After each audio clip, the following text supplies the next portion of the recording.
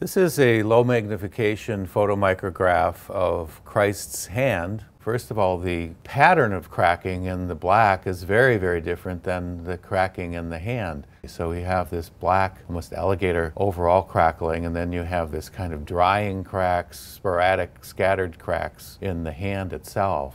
In the lower part of his hand, you can see these light areas coming through the black background. This is where the artist had second thoughts. He initially painted the hand with a more downward gesture, and then he changed his mind and covered it up with black paint and had his hand go more upright.